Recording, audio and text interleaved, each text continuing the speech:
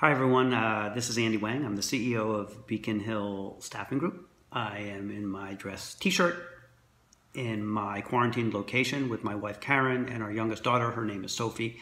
We just whisked her back from the UK. She was at her junior year abroad there. We have our little dog Fern. She's a pug. She's with us and we are well. And we just all wanted to make sure that you are well.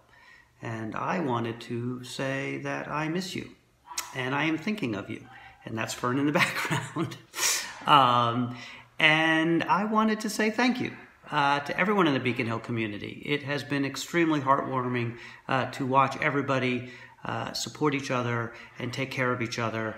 I wanted to thank our client companies. You have been tremendous. Thank you so much for doing everything in your power to help us take care of our contractors and our employees by setting them up at home.